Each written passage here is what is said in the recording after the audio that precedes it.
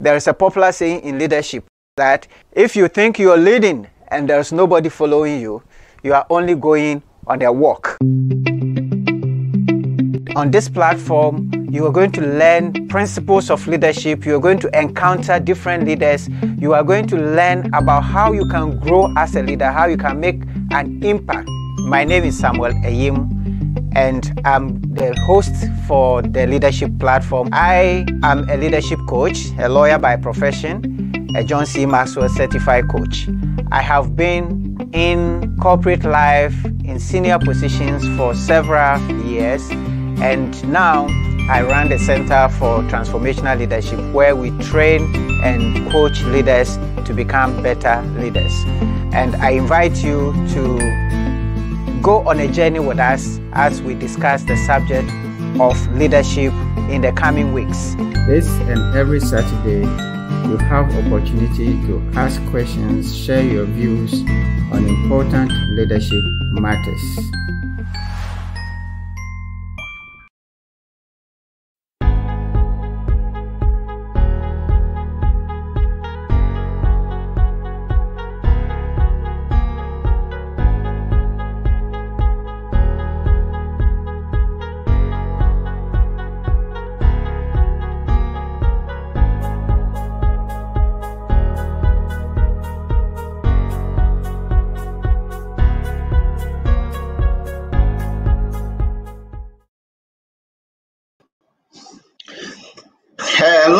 Hello. Good evening, everyone. Thank you for being on the leadership platform with us.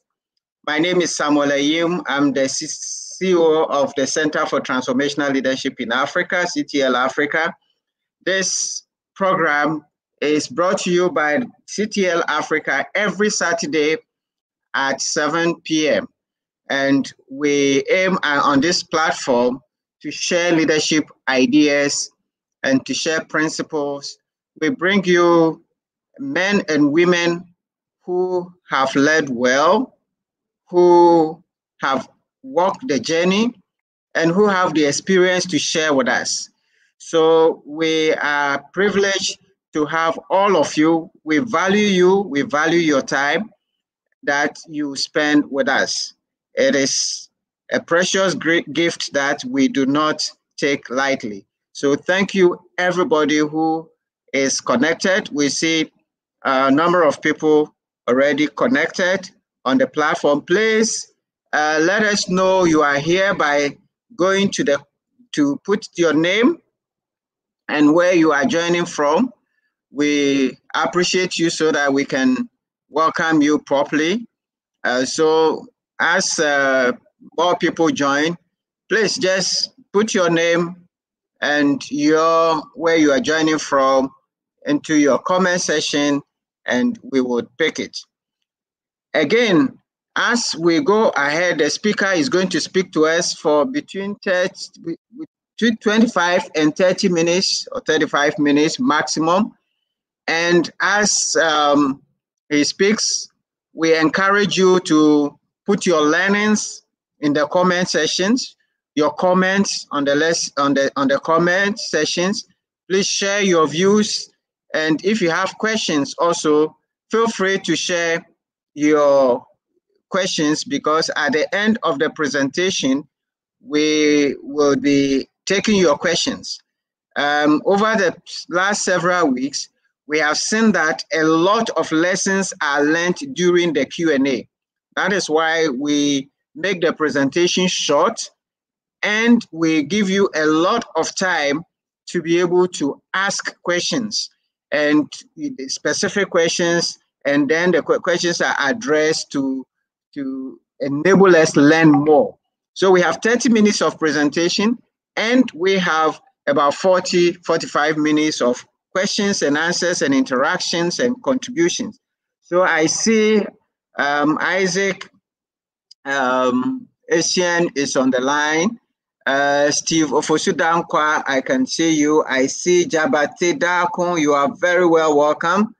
Rance Philip is on the line, and others are joining. So feel free to join. I see Nalate Latte.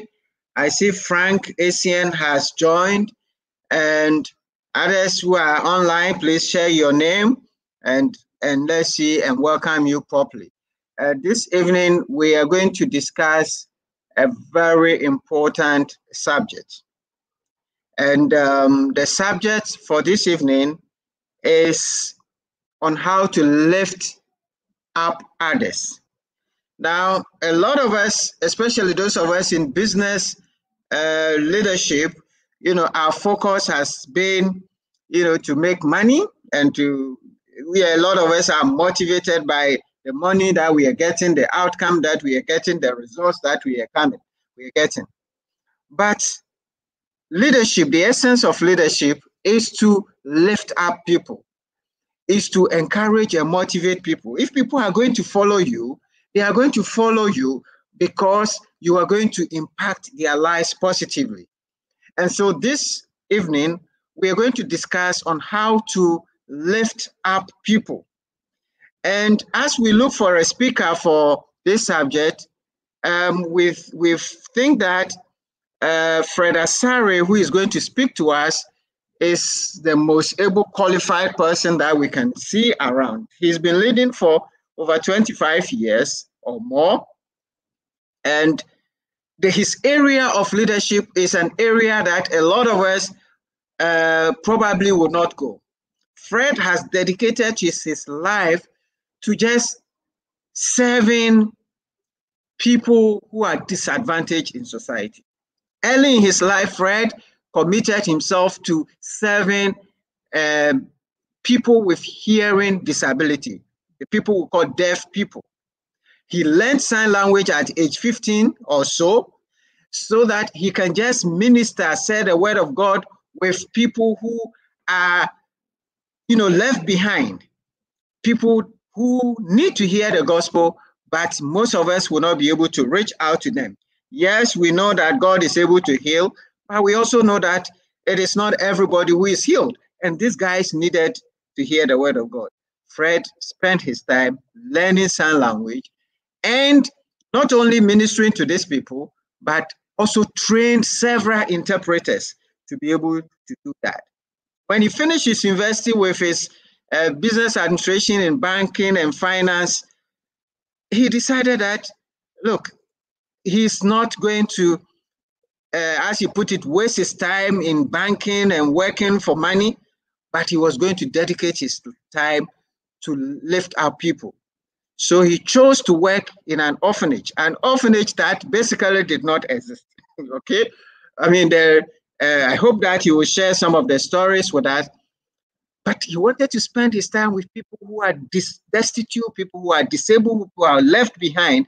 And over the years, Fred has demonstrated how he can bring people from nowhere and bring them to the level. And what he has learned in this experience and how he has done it to bring the Village of Hope from nothing to now a huge institution, which is a group with several orphanages in Accra, supervising orphanages in the north, and recently they're receiving an orphanage in Central Africa that has called on Village of Hope to come and help to take care of some women and several other people.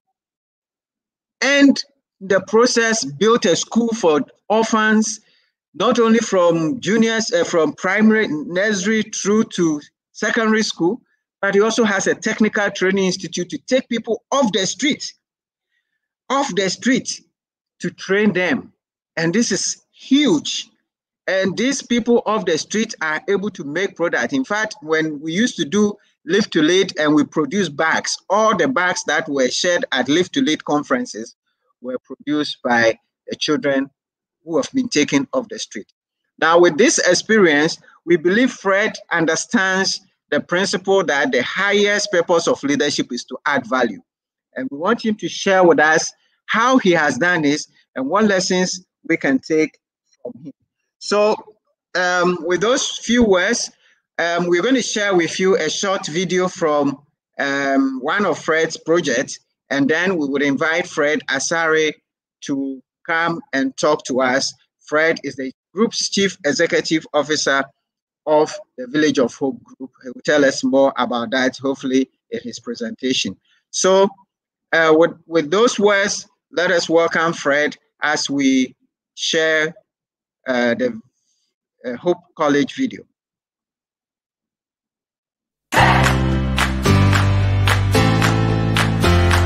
For the past 8 years, Hope College, with its serene environment, coupled with excellent facilities and dedicated teachers, have churned out many successful graduates doing well in universities across Ghana and all over the world. Here are a few. My name is Regina Mensah Abusi, a fourth-year medical student from the University of Cape Coast. I attended Hope College from the years 2013 to 2016. Hope College was a great preparatory stage for entering the world. It instilled in me virtues such as honesty and integrity, and that has brought me this far. Choose Hope College. My name is Judith Edem Middleton Dugbe, a second-year medical student of the University of Cape Coast. I completed Hope College in the year 2019. At Hope College, quality-driven education is assured, and the mind is educated as well as the heart. Choose Hope College. My name is Comfort Ajimandia, a level 200 law student at the University of Ghana. I completed Hope College in the year 2019, and my stay there was a wonderful experience. Apart from the fact that the environment is serene and very conducive for teaching and learning, the teachers are also highly experienced and display an unwavering dedication towards the student's body. This dedication is not limited to classroom activities only, but extends to the social, emotional, and psychological life of the students through mentorship programs. The idea of schooling is not based on only academics, but includes the preparation of students for the battle ahead. In this vein, Hope College promises to equip each student to face the realities of life. Choose Hope College. The parents of our students, both past and present, are equally satisfied and proud. My name is Professor Kwejua Piejetia. I'm Assistant Professor of Law at the University of Ghana. I had the privilege of enrolling my son Yao at Hope College, and I considered it a blessing because he came out as a well-rounded person in terms of his behavior, how to even do chores at home, and the commitment to his studies. I chose Hope College because I believed in the principle of being raised in a close-knit Christian environment, where Christian ethics are used as a principle to discipline students and train them to become useful citizens for Mother Ghana and of course for themselves as well. Yao embodied those qualities when he came out of Hope College, and so I consider it as one of the top-notch secondary schools in the country that people should be willing to enroll their students in. So choose Hope College. My name is Mrs. Sarah Ansan, the headmistress of Sakumono Complex 2 JHS. And my daughter is Ekia Ohiniwa Ansan, a second-year student of the college reading General Arts. I chose Hope College simply because in terms of academic excellence, I think Hope College is one of the best, if not the best, because they've not been in the system for quite a long time, but their track record is something that we can boast about. I will encourage every parent who wants their child to go to a private SHS and make it to choose Hope College. My name is Fred Asare. I am the founding headmaster of Hope College and currently the group managing director of Village of Hope. For character, scholarship, service and leadership, choose Hope College for the education of your child. Admission in progress. Locate Hope College in Gomwafete behind the Village of Hope campus. Visit www.vohgroup.org or call 020-023-7175 0248-748944. Hope College. Character, scholarship, service, leadership.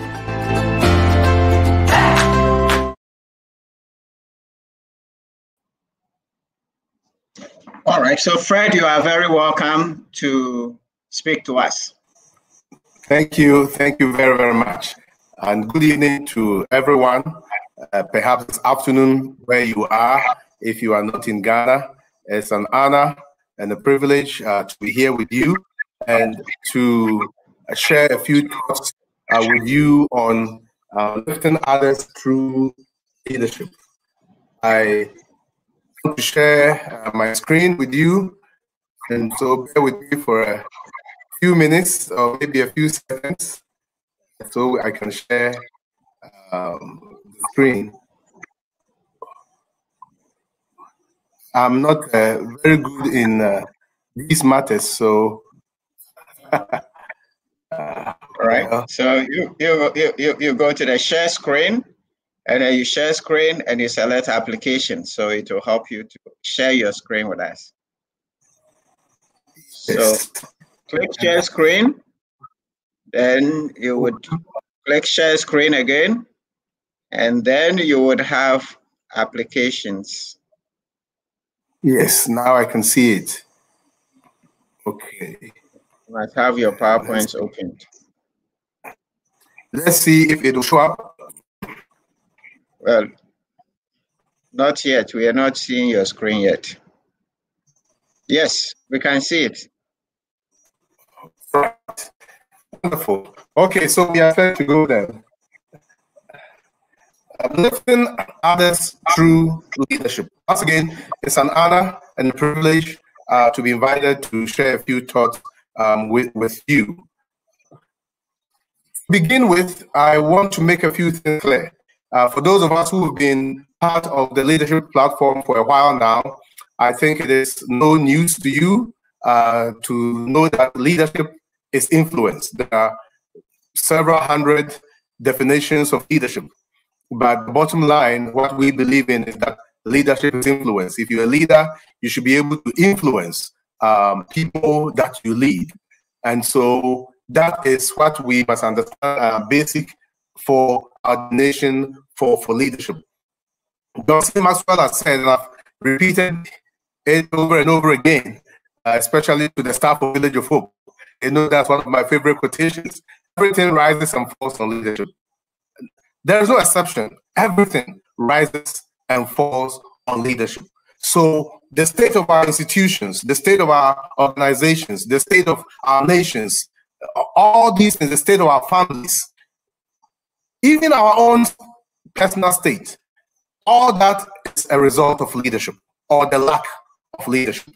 And so when we are talking about leadership, it's important that we understand that it is crucial that in every aspect of life, whether it's your own personal life, your family life, your career life, or your social life, in every aspect, leadership is crucial. And we are who we are as a result of leadership. And our societies and communities are where they are as a result of leadership. I heard this statement some time ago: leadership is cause, everything is effect. I don't know who first said it, and so I've not attributed it to anyone. But it is very true. It is leadership that causes things to happen. And what we see around us, the good, the bad, the ugly, all that is a result of leadership. So that is what we want to set the foundation of our discussion with, as we talked about, lifting others through leadership. And so let me begin by saying that most of the things I'm going to say or share with you are based on my personal experience through the years. I have been involved in leading the Village of Hope over the past 25 years. I'm coming up to 26 very soon. And so by the grace of God, I've been able to gather some experiences, and I want to share these experiences with you in relation to our topic of lifting others up through leadership. In so doing, I'll be quoting a lot from John Maxwell and then a few other people as well. And I'll be sharing principles that you can apply. The hope is that apply these principles wherever you are. I mean, there are very few people in the nonprofit world, and even fewer still in caring for orphans and destitute children. And so the idea is that whatever we discuss, you can get some principles that can apply to you, whether in the financial sector, or you are in the educational sector, or you are in politics, or a traditional ruler. Wherever you are, principles can be applied to your specific situations. And so that is our hope. And owing to time constraints, I'm given only 30 minutes. I like to talk. Those who know me know I like to talk a lot. So I would try and limit myself to 30 minutes. I will not even be bothered by the extra, perhaps 5 minutes. I'll just try and stick 30 minutes so we can have more interaction in the Q&A session. So forgive me if, or pardon me if I'm going too fast, but we have a lot to cover in less than 30 minutes. So because most of the things I'm going to talk about would come from my personal experiences, I just wanted to share a few minutes, I'll spend a few minutes to share with you my story. I was 14 years in 1984 in Kumasi when I met an American preacher. And this American could communicate with the deaf. Today, there is this funny statement, what a wow. You know, there's what a shock and there's what a wow. It's very interesting and funny to me. But I was surprised to see a man who could communicate with deaf people. It just amazed me. Just by throwing his hands all over the place, the deaf understood him, he understood them, they laughed and they shared life together. And I wanted to learn the sign language, so I approached this man. In 84, we became friends. He went back to the United States, but he came back in 1985 to organize a sign language interpreters workshop. And I attended, and that's how I learned sign language. And then 4 years down the line, in 1989, during my first year at the University of Ghana, I moved from Kumasi to live, of course, on the University of Ghana campus in Legon. And whilst I was there, I started ministry to the deaf. Because what surprised me was that deaf people had been completely neglected. Nobody was interested in them. I didn't see any church that was interested in sharing the gospel with deaf people. I didn't see any organizations, institutions that were interested in them. And I learned the sign language, and it bothered me that a significant population, of the populace of Ghana, a significant part of our people were completely neglected. And so as a university student, I ventured out. On days I didn't have lectures, I would go into the city of Accra. I would look for deaf people. I found them where they were working. I'll visit with them and invited them to come fellowship, at the Church of Christ. And they would come, and that's how we got started. Throughout my university education, I was working with deaf people. And then in 1992, by the time I graduated from the University of Ghana, the church had grown to 60 deaf people. And we started, I realized that the only way forward was to train more people to help, because I was not always available. And so I needed to train interpreters so that they could help these deaf people, which is what brought about the sign language interpreters class. And then, because there were people who could interpret for them, I was free to go across the country different places and find deaf people, Swedro, Mampong, and Takoradi, Kumasi, all over the place, and minister to them. And so that's how I got involved in trying to lift people up. Because sometimes I will be in the university and then deaf people will come to me.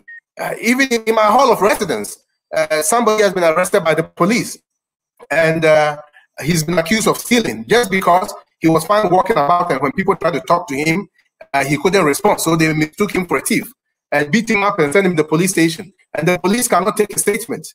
And so I'm called from the university, and I have to go to the Kaneshi police station or whatever police station and try to interpret. And then the police will realize, oh, this is a deaf man who is not a thief, And so I began the long journey of trying to help lift people up, trying to help people understand deaf people. Then in 1994, I was invited by the leadership of the Church of Christ to lead an orphanage. So December 94, we registered Village of Hope, and we began preparatory works to start caring for children. And then by 96, we started with 8 children, a married couple of house parents, and then one security man and myself. In 97, that was a shock of my life. I got a call from the district chief executive of, I think it's Fantiapa district, that there was a child in Begro who needed help. So I drove to Begro to see the child. When I got there, I found this 4-year-old child called Vera, who was naked. I'm talking about naked, completely naked, not even under. And nobody cared about this girl. And so we took that girl, brought the girl to the Village of Hope. This girl has completed university now. She did her national service in Parliament House, and now she's working. But that is how we started reaching out and helping more children.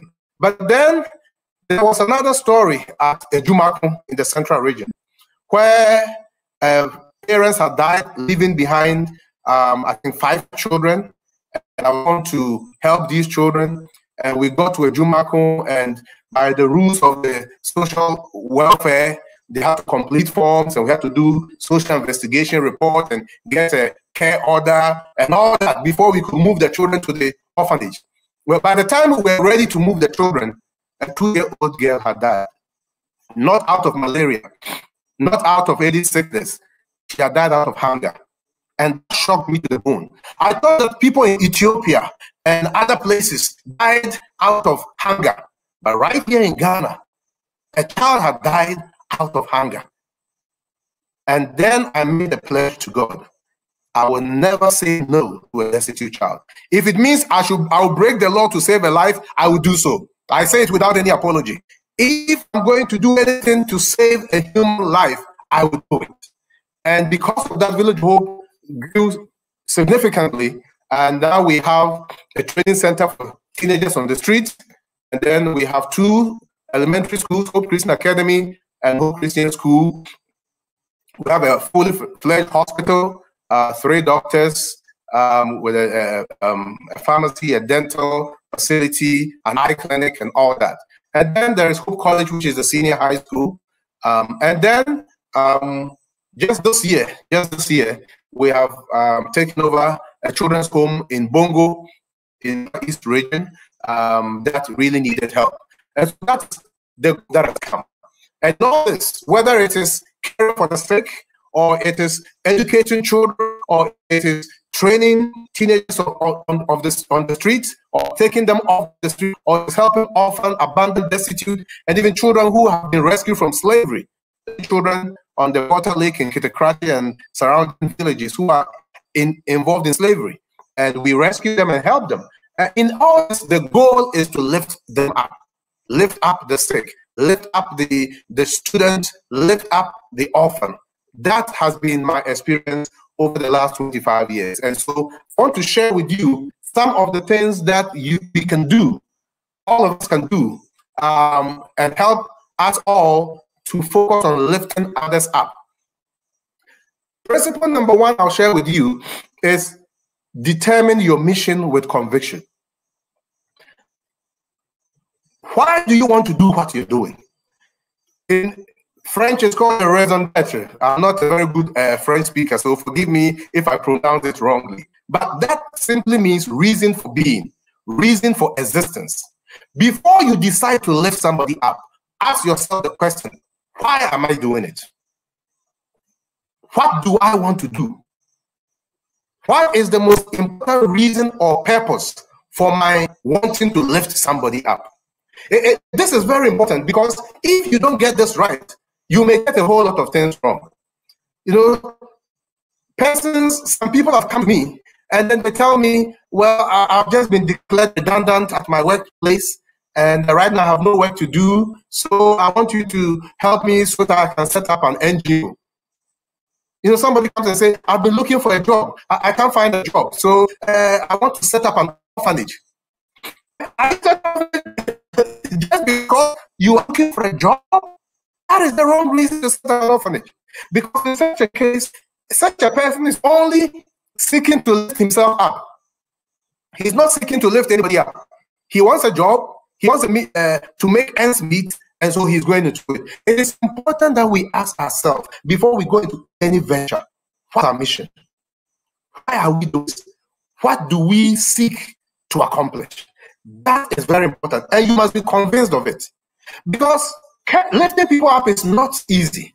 Lifting people up is difficult work. And if you are not convinced of why you are doing it, you stop along the way, or you will miss the way completely. And you end up hurting people instead of helping people. So before you lift somebody up, ask yourself, why? Write down your mission. What is the reason for doing what you're doing? Are you convinced of it? Or you just want to do it anyhow? That is very important. That we must remember. Helping to lift others up, we also must set our vision. And I say with a shining flag. A vision is where you want to be. A vision is where you want to go. Where do you want to go? What is the end you seek to accomplish? Before you lift somebody up, ask yourself, where am I lifting that person to? This is very important. You know, when soldiers fight and they take a territory, they usually look for the highest point and then they put the flag of the nation they represent, to say that this nation has taken over this land. That then is their vision for the fight. They were fighting to take over the land and they put a flag there. When you get up to lift people, what is your end goal?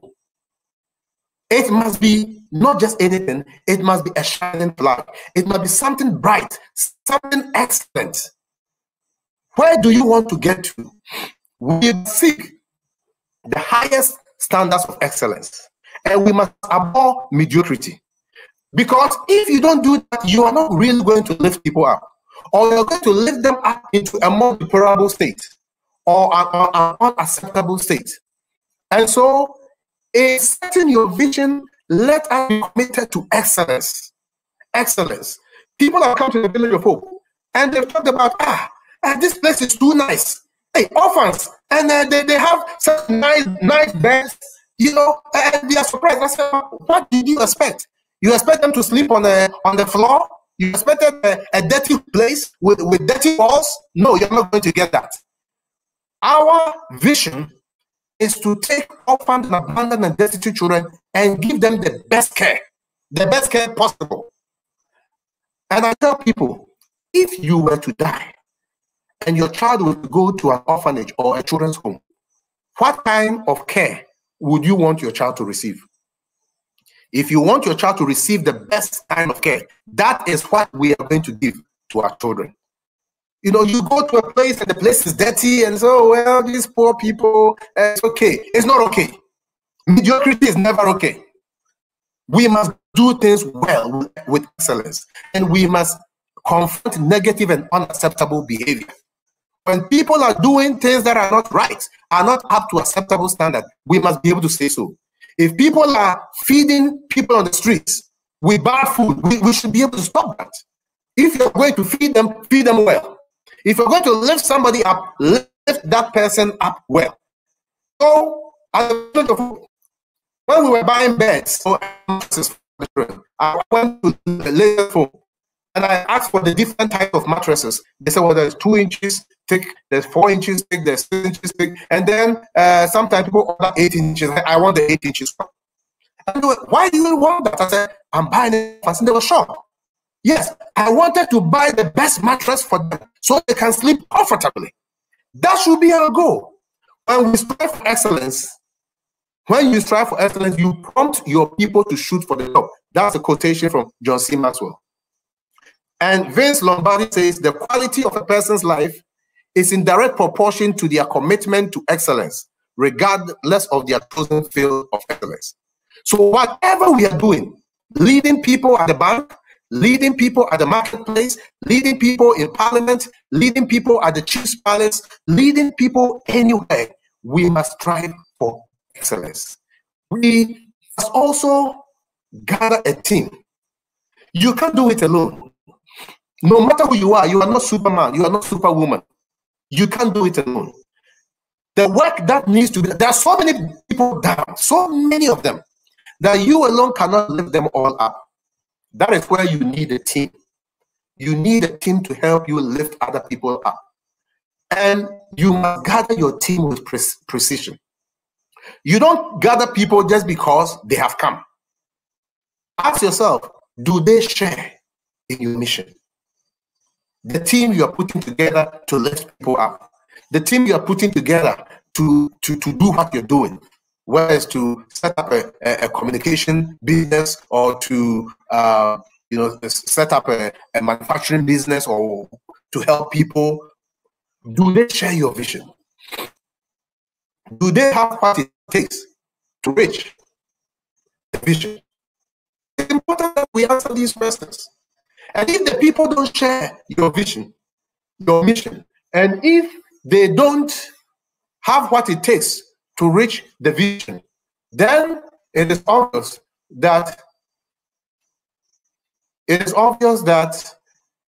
they will not be good people helping you to reach your vision.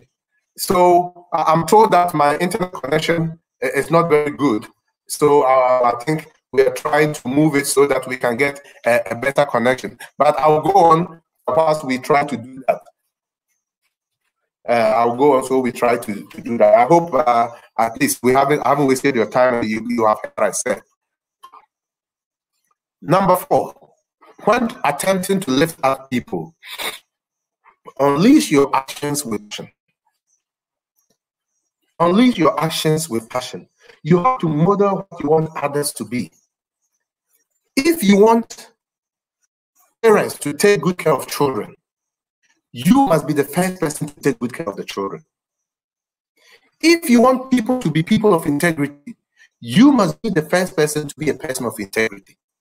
And your passion must show in what you do. Your passion must show in what you do. So that people will see that that is what you stand for. If you're a leader and people don't know what you stand for, then people should be able to know what you stand for. So they should be able to say, if the leader is here, he wouldn't stand for this. If the leader is here, she wouldn't accept this quality. Because they know you and you do your things with passion. The University of Chicago did a 5-year study to find out what were the things that helped extraordinarily successful people to be successful. And after studying thousands of people for 5 years, their result was this. The study found out that drive, determination, and desire, not natural talent, lead to the extraordinary success of extraordinarily successful individuals. It is drive, determination, desire. These are the things that lead to success. And John Maxwell said, the starting point of all achievement is drive, determination, and desire. It's not talent. You may have a gift for something, but if you don't have passion for that thing, you don't get the best out of it. I use myself as an example because that's the best I can give. I didn't study social work. Never studied social work at the university or anywhere else. But here I am leading perhaps one of the biggest children's homes or orphanages in Ghana. And I believe Village Hope is doing very well in that regard. Question is, how did it happen? It is passion. It is not my technical or academic knowledge. And that is not to say that technical skills are not important. That is not to say that academic knowledge is not important, achievement is not important. But that is to say, in addition to technical knowledge, in addition to academic achievement, you need passion. You need drive, determination, and desire to do what you need to do. If you have the technical skills but have no passion, you will not achieve much. And you will not be able to lift others up.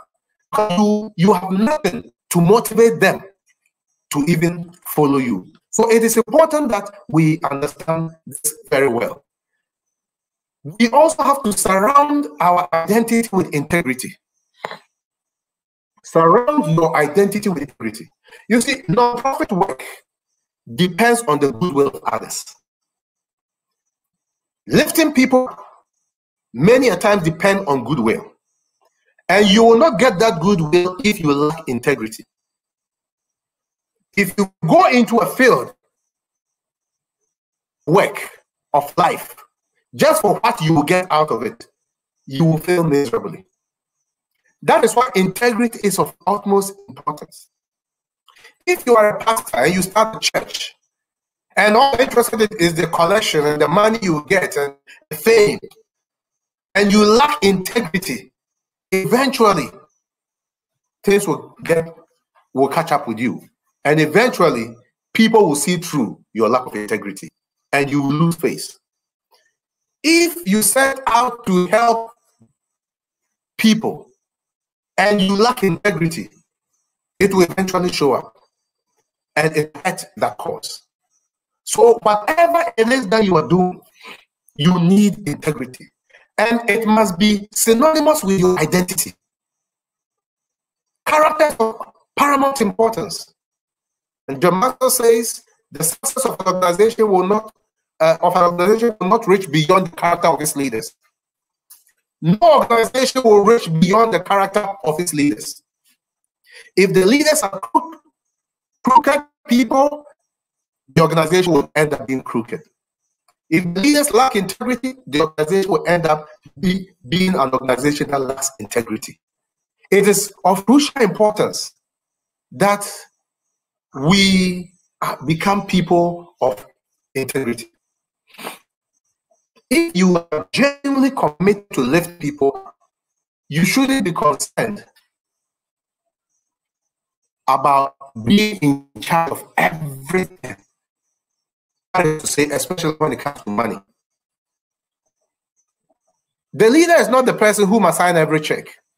Once you have systems in place, once you have systems and procedures in place, people will be able to do their work and everything should be overboard. You don't go and put your hand into the kitty and take money and say, oh, our country. That is a lack of integrity. And it will bring the organization down. And you will end up not being able to lift up people. And so one thing that has really helped with non-profits that have succeeded is that of integrity. When they lose integrity, then everything is lost. So that is where we have a problem. Integrity. And it is important that we do that. Number 6, I would say surrender your activities to accountability. It's linked up with integrity. People who lack accountability don't go very far and they don't lift people up very high. You should be accountable to a select group of trusted people who are not afraid to call you to order or discipline. You know, people will start a football team and they gather people's children and say, coach football.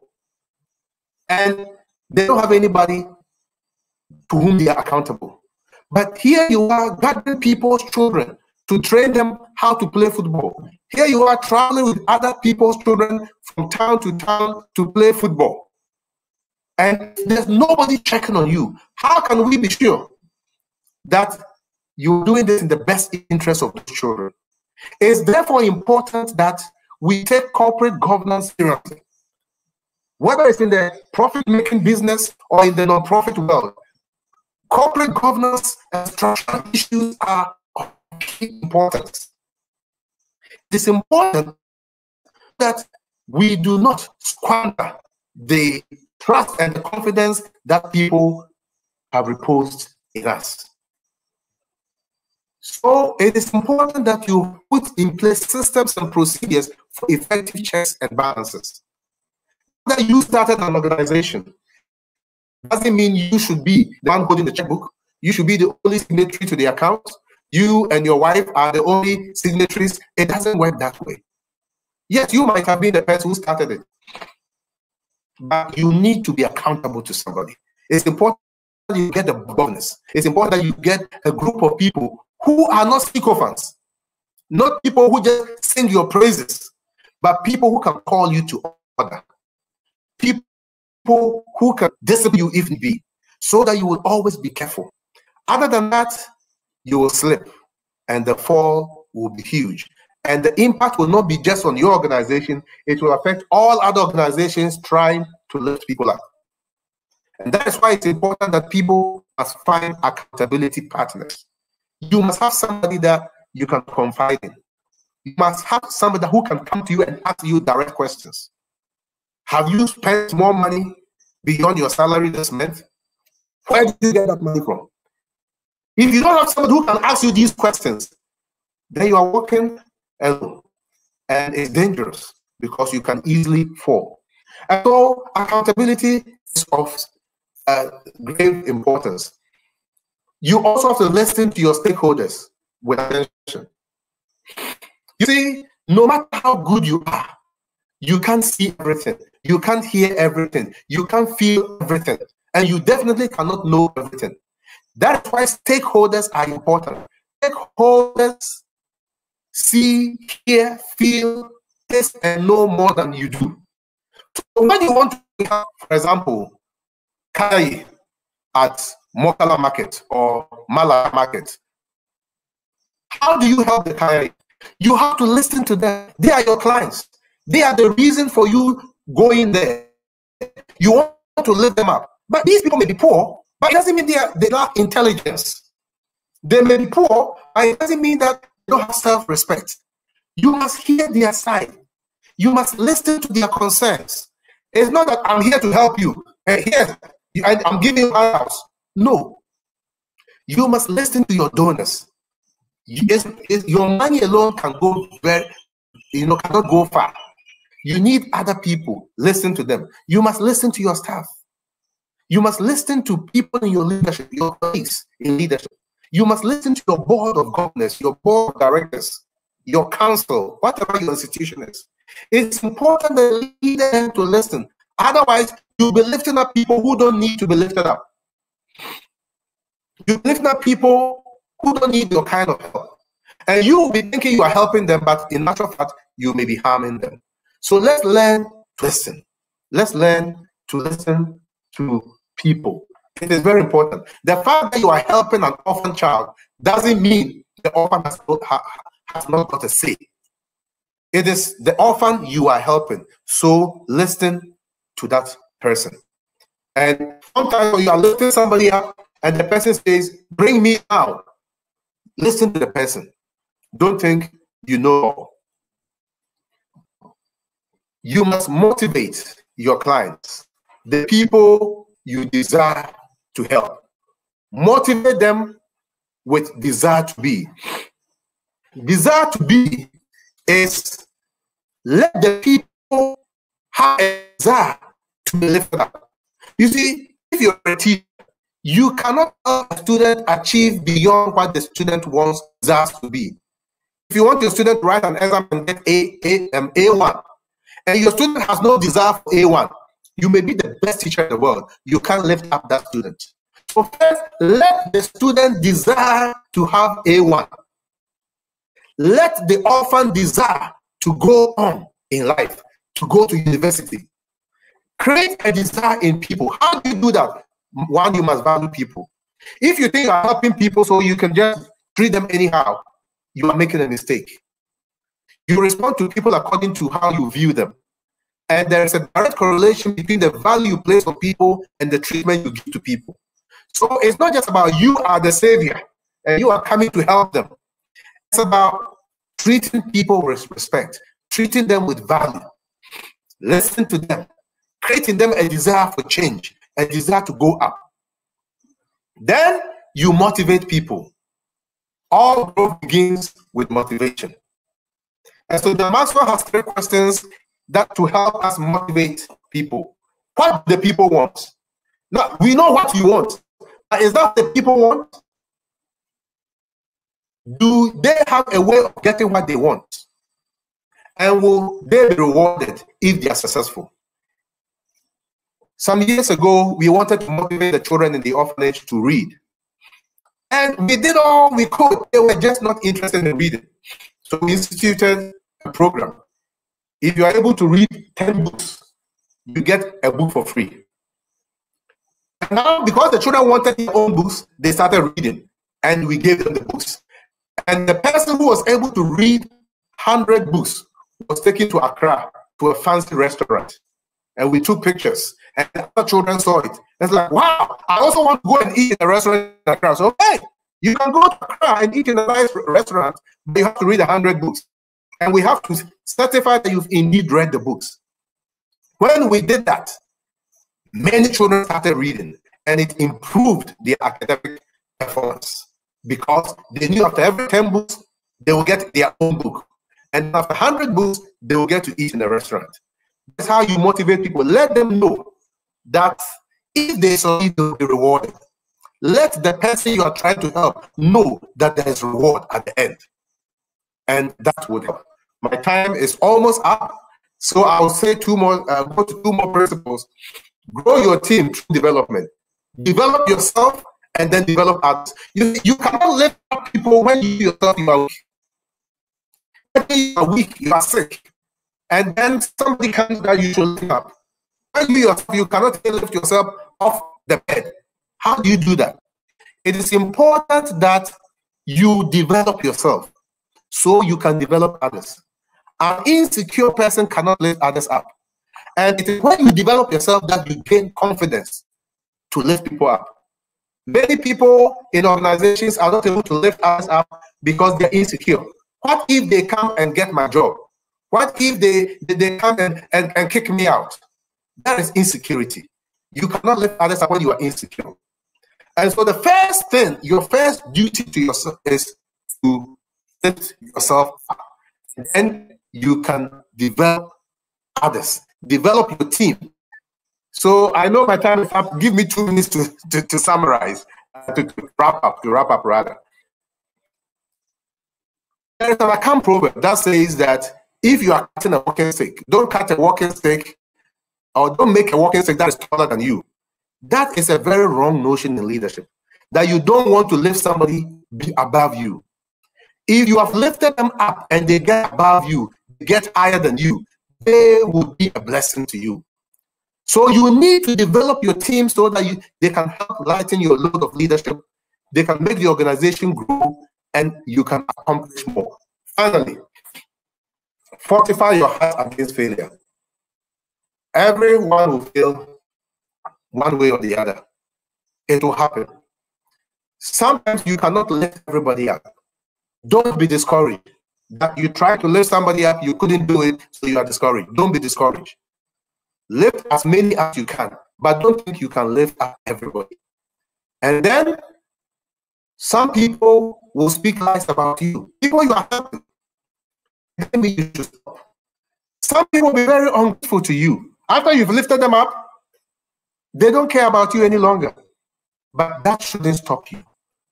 So let us understand that the growth and development of people is the highest calling of leadership.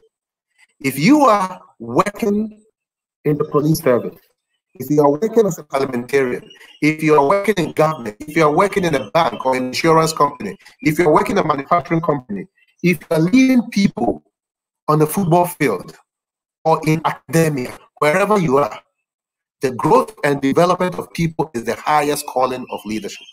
And John Maxwell says, all of the certificates of recognition we reach in life will fade, and the monuments we build will crumble, the trophies we gain will corrode, but what we do for others will make a lasting impact on our world. So please, lift up some people in this life. Don't go through life and come to the end of your life and you cannot number and name the people you've lifted up. Lift some people up and begin down. Thank you very, very much. So I will hand over to Mr. Samuel Ayim.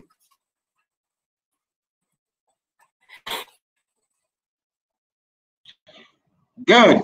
Thank you, Fred. Thank you so very much.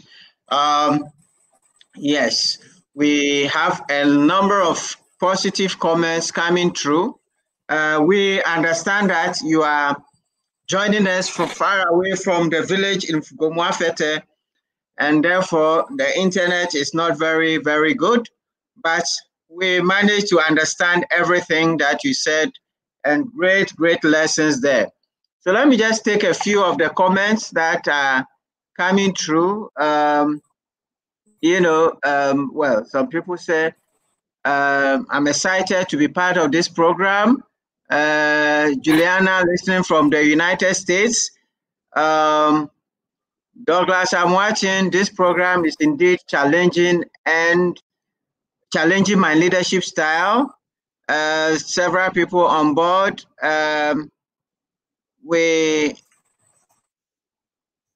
Christiana Aguinho said this is awesome. And Victoria Tufo says, very proud of you. Listening to you, I strongly believe it is a complete calling. We are able to sign to the deaf because of your impact. God richly bless you. So Collison says, splendid, sir. Eunice Mesa, I almost missed. Well, you are on board, so thank God. Now Latte says, lifting up is a divine calling. Leadership can be a tool or vehicle through which it can be achieved. Leadership should continue building social system to enhance this. Edwin asks, leadership is a tool of development. And so there's so many. Michael Anand says, thank you, Mr. Asare. Indeed, I'm a beneficiary of your leadership of lifting others up. Keep on the good work. Thank you, CTL, for the opportunity. And more. If you can't read, you can't lead. Well, you have to note that and see if you can't read, you can't read. Read to lead. Very interesting. Cynthia Martinson says, kudos, Fred. I'm proud. We are proud of you. David Adai says, this is more deeper than an academic lecture. Very equipping, grateful. Well done, CTL, for this educative and motivative platform from Victoria to 4. Ajua Sapon says, very educative. Daniel Ajelabi says, thanks a lot, great insight. Alex Piasan says, thank you, boss. He says, thank you, boss. We appreciate your leadership. That must be one of your team members congratulating you there. Thank you so much, Mr. Asare, for the impact. We are grateful. Now, Ben asked a question. Does lifting others up mean one should not be egotistical? Does lifting up others mean that one should not be egotistical? That's the question. I believe you understand. Thank you very much. Inspiring lessons. Great presentation, Lord Fojo says, thank you for inspiring me the more. Dr. Samuatin, sharing vision and self-discipline is my key to leadership. Tete Junior says, power-packed experience. You just started. Thank you for sharing. Great presentation, Nana Abano. So those are some of the positive comments. Guys, now let your questions flow. Fred is ready to answer any question. So there's lifting up others means you should not take care of yourself. Fred. That's a question. Well, thank you very much for that question. It's a good question. It doesn't mean that. I think I said that to be able to take care of others, you must take care of yourself. You see, the idea of lifting connotes the idea of somebody with strength. If you don't have strength, you can't lift somebody up. So for starters, you must be strong. And that's where developing yourself comes in. That is where taking care of yourself comes in. When you are strong, it gives you confidence to lift others up. So it's important that we develop ourselves so that we will get the strength to lift others up. And so that is what it's all about. It's not just about yourself. You're not gaining the strength just for yourself, just for your ego. You are gaining the strength so you can serve, so you can lift people up.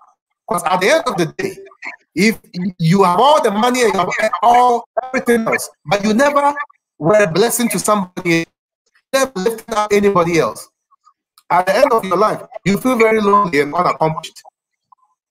You know, so it's important that you help others And to be able to do so, take good care of yourself first.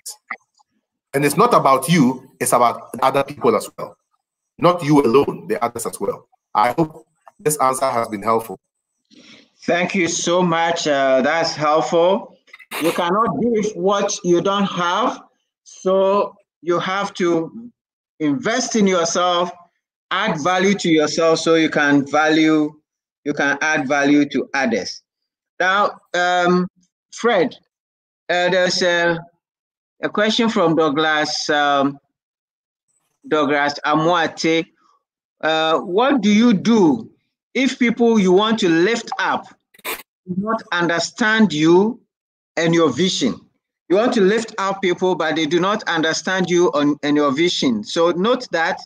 And then second question, how to lead people who are ahead of you in terms of skills after being given opportunity in the company. So how do you lead people who are ahead of you after you've been given the opportunity in the organization? All right, so those are two questions. I want you to take them before we go on. Please continue to put your questions in the box and Fred would answer them. Yes.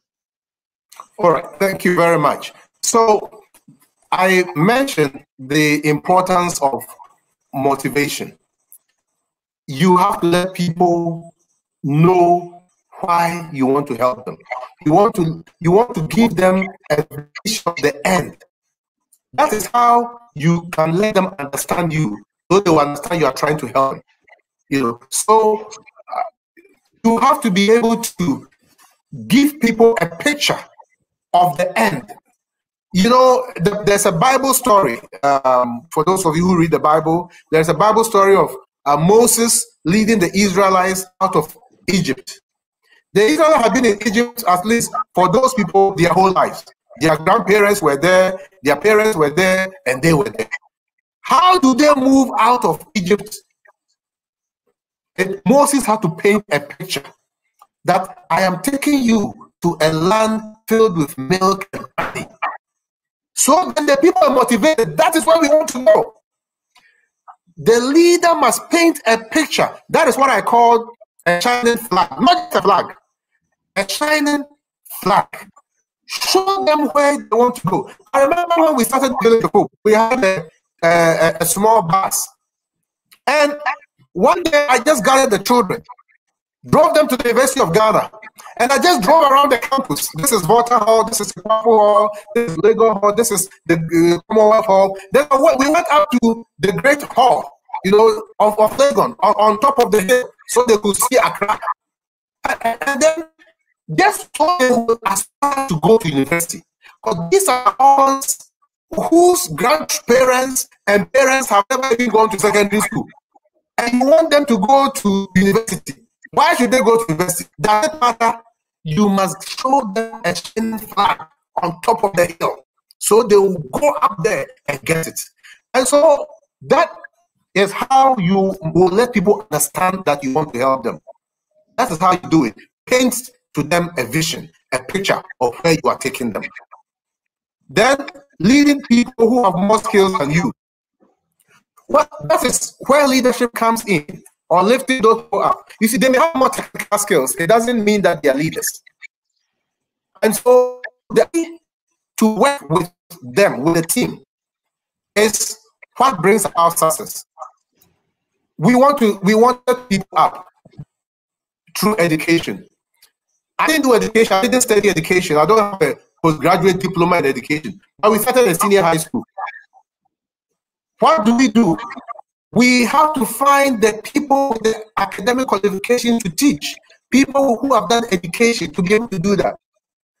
We run a hospital. I've never been to medical school. You know, the closest I've been to a medical school is to see the buildings of the medical school at Kolembu. That's the closest I've been to medical school, seeing the buildings. But we wanted to help the village people, provide them with excellent healthcare. And so we had to look for the people with the technical skills, the doctors, the nurses, the lab technologists, you know, the pharmacists, the optometrists, and all those people. So a leader should be able to clearly define his or her mission, should be able to point the vision, and be able to attract people to the vision. And when you do that, you will get the right people to come. And if you're at a workplace and you've been promoted above technical people, you should be able to still point a vision to them of where you are taking the organization.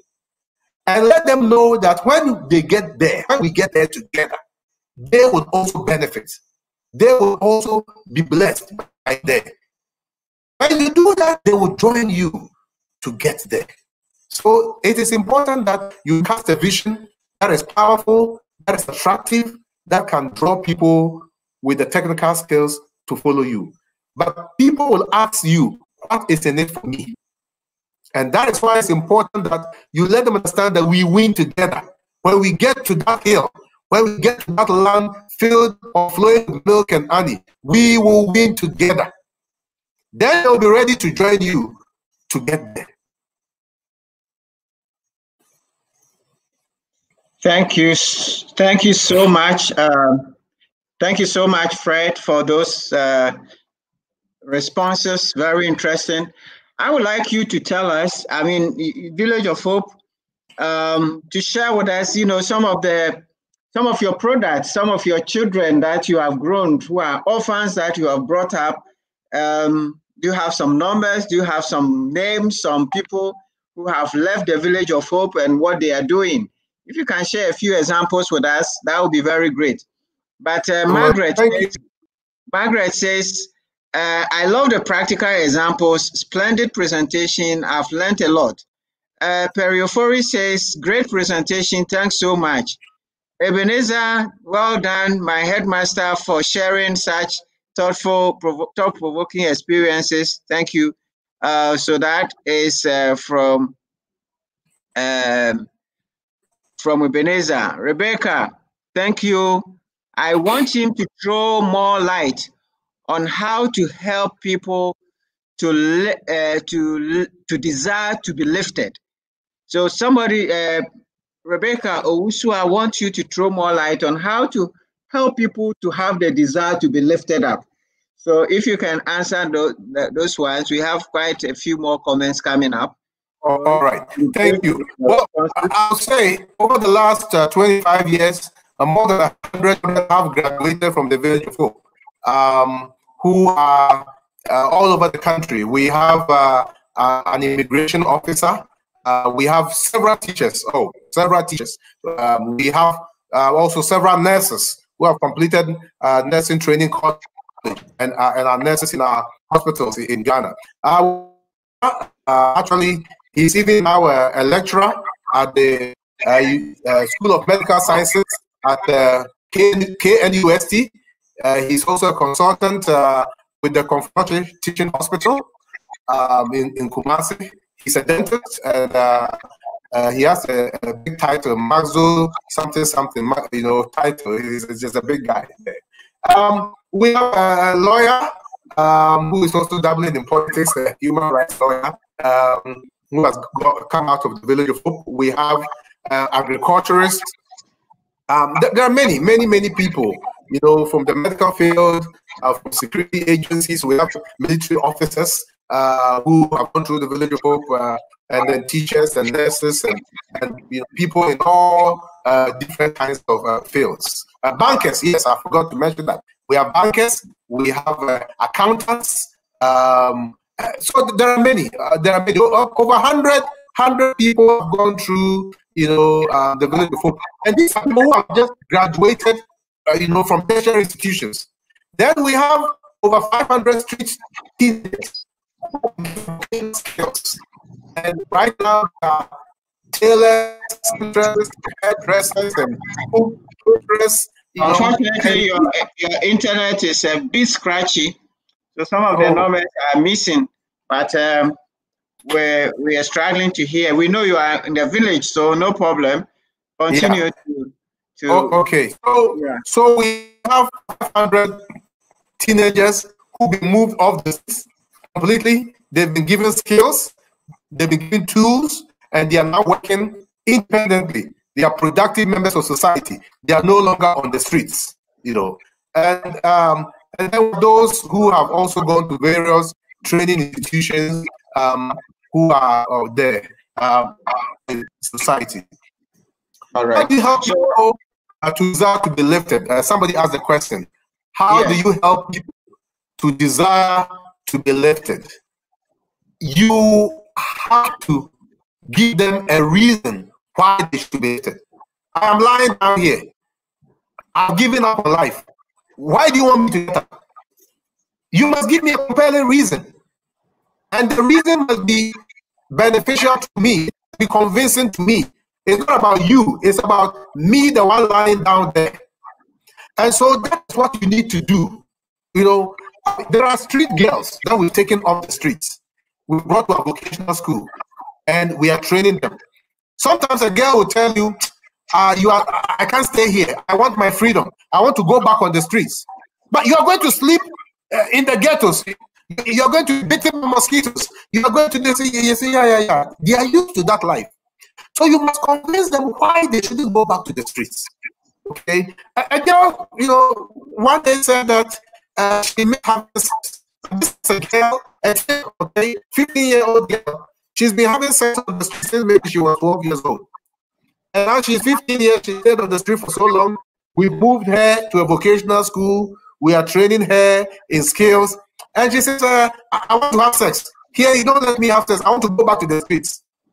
You know, I want to be a prostitute. I want to go back. You have to give such a girl a reason why she should not go back to the streets. And so the leader must find out, what does the person want? What does the person want in life? Can you paint a picture that is so nice for the person? Can you show the person an example of what you want the person to be? Okay, so if you know of a street person who has become successful, invite the person or take this street girl to that woman who is now independent, working. Take the girl to her office, and she'll see this woman will talk to her and say, wow, you mean you were living on the streets and today you have an air-conditioned office? Oh, okay, I want to be like that. You know, so the leader must find convincing reasons why a person who is lying down there must get up and rise up. You know, somebody comes to the workplace, he came with a BEC as a laborer, and he's been a laborer for 10 years. And that's all he knows. You must give this person a compelling reason why he must go and do classes, you know, after work classes, and learn and go and write the WASI as a private candidate. You know, that you cannot be a laborer forever. You have to rise up, and this is what you have to do. You know, very soon you grow weak. You cannot be reading. You also need work that is not physically taxing. So develop the person. That's the key. That's key. All right. Thank you so much, Fred. I can see so many questions. So if your answers will be short, we'll be able to answer more. Otherwise, we can lose some of them out. And we don't like to leave any question out. I'll give short answers. So somebody asked the question, Mr. Asare, were there times that you really wanted to quit? What is the most challenging aspect of this journey, and how do you sustain and keep your focus? So note that. Second question from Victoria to please, as a leader, at what point can you say no to assisting others when you feel so stressed without feeling bad? You know, so I think those two questions are related. At what point do you say no to assisting others? Because you yourself, you feel so stressed. Maybe I should add one more, and if you can answer them. People in our part of the world value money over principles and concepts, which when applied, can lift them up. What do you suggest can be done in such situation? People in our part of the world value money over principles concepts which, when applied, can lift them up. What do you suggest? So those are 3 questions for you, Fred. Your internet is not very good, but so we'll manage with it. Okay, thank you. I think I said from the very beginning that it is important that we have confidence. You have to be convinced of your mission. It is very important because you can easily get discouraged, and there's so many things happening that will discourage you. And so it is when you are convinced that this is my mission, this is my reason for being, this is my reason for existence, that is when you will be able to survive the onslaught of discouragement. So it is important that we do that. And then challenging times. There are many challenging times, many. But you see, for example, you have a child, and then the child grows up, the child becomes independent. Now the child doesn't even want to be associated with Village of Hope. The child feels ashamed.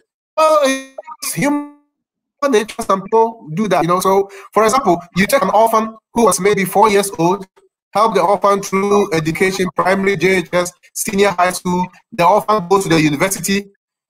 You pay for full university, room and board, hostel and fees, everything. You even give money, you buy a laptop for the kid, you do everything. Then on graduation day, you go to the graduation, and then the child feels ashamed to be associated with an orphanage. She doesn't want her university colleagues to know that she was taken care of by an orphanage. So at the graduation ceremony, you are looking for your child. Your child is nowhere to be found. Why? Because she feels ashamed to be associated with the very orphanage that took care of him or her. What do? It's part of life. That's what I'm saying. Prepare your heart for disappointment. You just prepare your heart for that. When you say no to assisting us, but it is when you realize that the help is not helping the person. Okay, you don't want to throw away help. So if you are helping somebody, you've done all you can to explain to the person and convince the person that he or she needs help. But the person disregards it. At that stage, you cannot do anything. You can't force the person. Helping somebody should not be by force. So if the person really, after all you have done, the person understands clearly what you want to do, but the person says, no, I'm not interested, or I will not change, I will not be lifted, there is very little you can do. So you at that stage, you have to move on. You have to move on. There are others who will need help and who will accept your help. So go look for those people and help them. And then money over success. It's a sad reality of our part of the world and our world today, especially in Ghana, where people choose money over principles. But it's always important that you realize that principles last. Money does not last. Money is fleeting. You see, the word money is called currency. Currency means something that flows. Okay, like a river. You see, the river current or electricity current. It's something that is flowing, that is moving, and that's why money is called currency. It flows.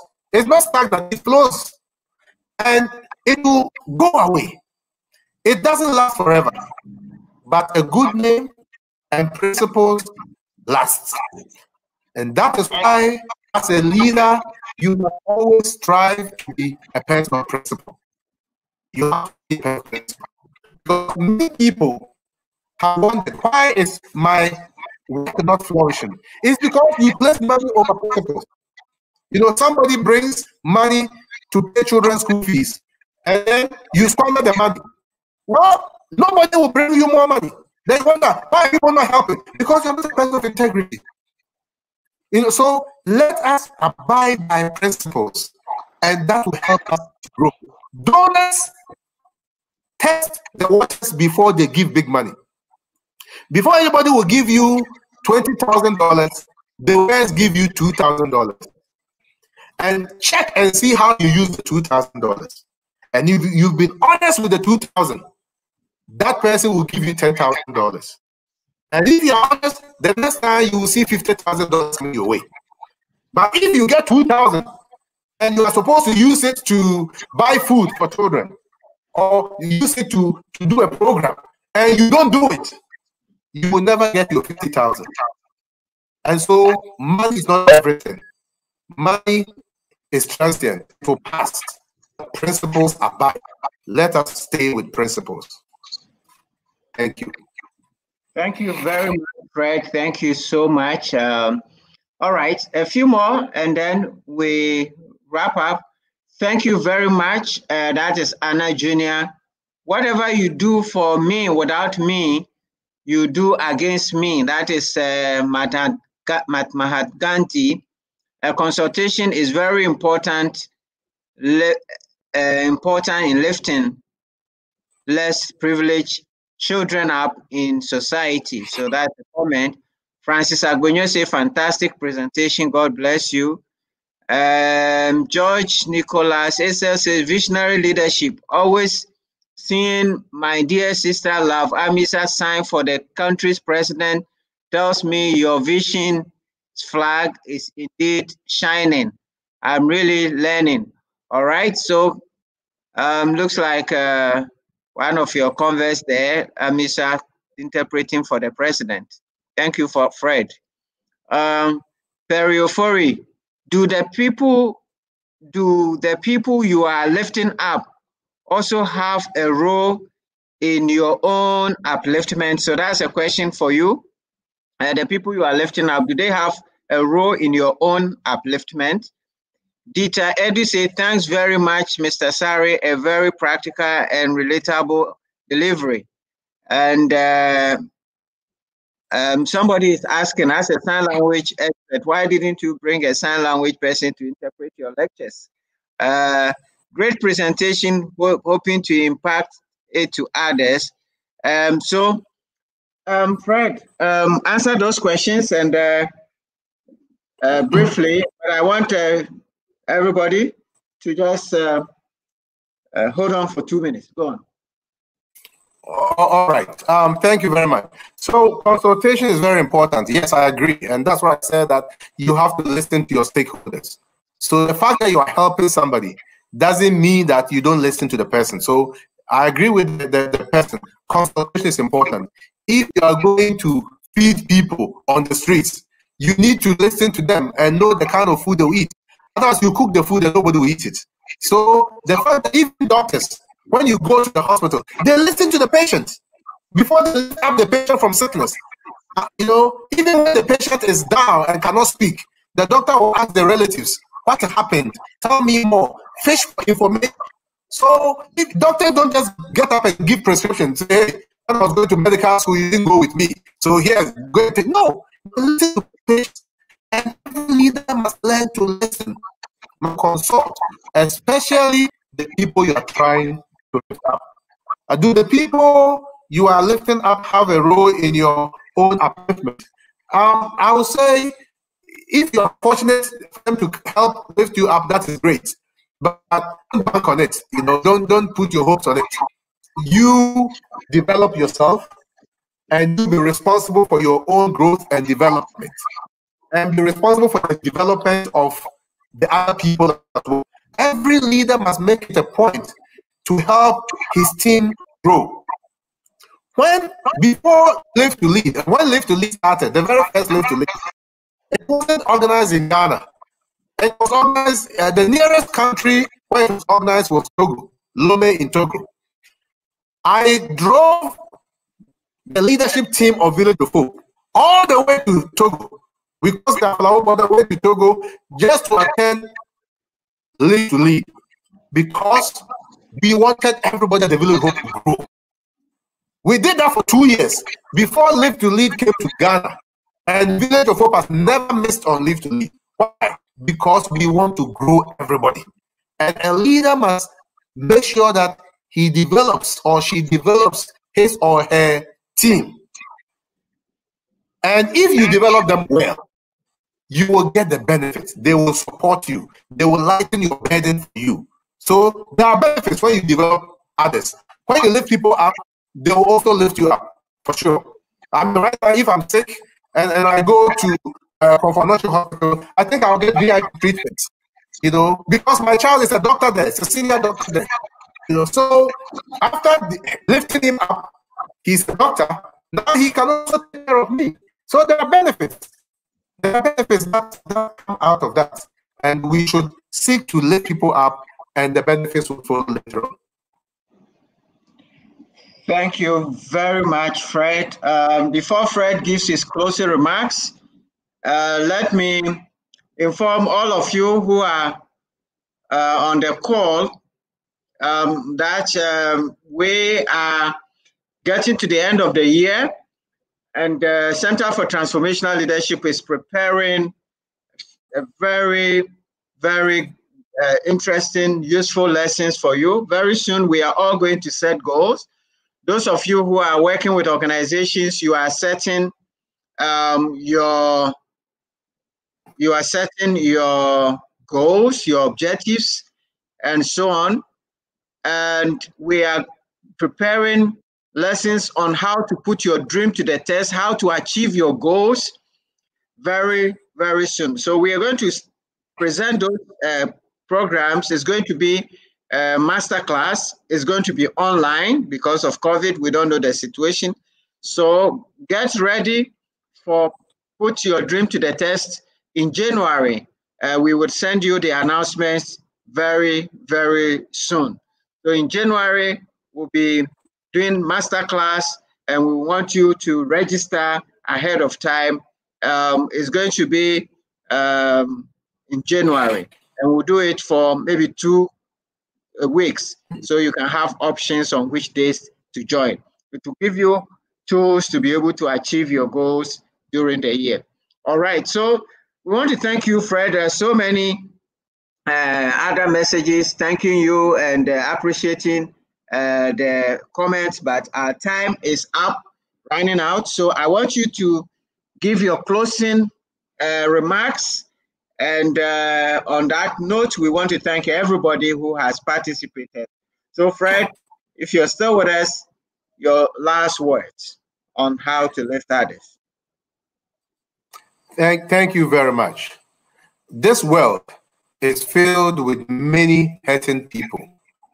This world is filled with tens and thousands of hurting people, downtrodden people, people who live on the margins of society, people who have been abandoned, forsaken, neglected, and abused. They are everywhere, in every country, in every city, in every village, in every community. They are who you are. Please look around you. If you cannot find somebody that you are higher than, it means you haven't looked around you. If you look around you, you will see somebody down there that you can lift up, and make an effort to lift somebody up. Make an effort to make a difference in somebody's life. The best use of life is to spend it on something and on someone who will outlive you. So let's use our lives to transform others. Let's use our lives to lift people up. They are everywhere. If you search, you will find them and lift them up. Many times we are not able to lift others up because we lack the confidence. We are not able to lift people up because we feel threatened. We feel inadequate. That is why I've said over and over again, develop yourself. You need to develop your leadership skills. You need to improve upon yourself. Buy books, attend leadership seminars and conferences and workshops. You know, what CTL Africa is fantastic. Contact them. Ask them what they can do to help you improve yourself. It's important that you improve yourself, you develop yourself. Then you will have the confidence to develop others. If you are not growing up, you are going down. The moment you stop to grow, you begin to die. There is no stagnant position in life. Either you are growing or you are dying. So when you grow up to a certain age, medical doctors will even tell you that some of your body organs stop growing, systems, and then your cells start to die. So please, if you are not growing, you are dying. So it is with leadership. Develop yourself, improve yourself continually. Never stop improving yourself and developing yourself. And CTL Africa is there to help you. So take advantage of their training sessions and improve and develop yourself. Having done that, now you'll be in the position, you have a responsibility to look around you and to lift others up. That is our mandate. We are not here for ourselves. We are here to lift others up. Let's do that. Let's spend our lives making the world a better place by lifting others up. Thank you very much. Thank you very much. Let's live our lives, make the world a better place by lifting others up. Somebody is asking if we have certificates for the masterclass. Yes, you would have certificates for the masterclass. So it's 8:30 and we appreciate your time. We want to thank all of you for joining the leadership platform. Next week, we're going to move into an interesting topic. It's going to be on how to lead today's young people. We'll talk about young people today. Being fast, they want money, they don't want that, and they don't listen, and today's youth are this and that. How can we lead the youth of today so that we can lift them up and make them better? Next week, we will have a very, very useful lesson by a very well qualified person. We would announce that during the week. So keep faith with us, stay with us, and may the Lord God bless you and keep you as you continue with the platform and as you lift people up. Thank you very much, Fred, for your very insightful lessons and sharing your experience with us. God richly bless everybody and have a good night.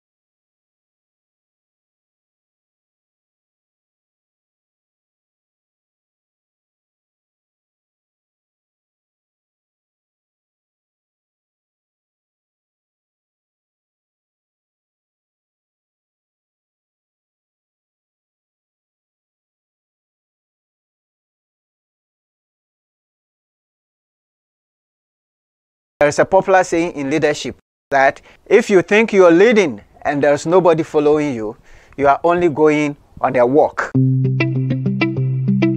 On this platform, you are going to learn principles of leadership. You are going to encounter different leaders. You are going to learn about how you can grow as a leader, how you can make an impact. My name is Samuel Eyim, and I'm the host for the leadership platform. I am a leadership coach, a lawyer by profession, a John C. Maxwell certified coach. I have been in corporate life in senior positions for several years, and now I run the Center for Transformational Leadership, where we train and coach leaders to become better leaders. And I invite you to go on a journey with us as we discuss the subject of leadership in the coming weeks. This and every Saturday, you have opportunity to ask questions, share your views on important leadership matters.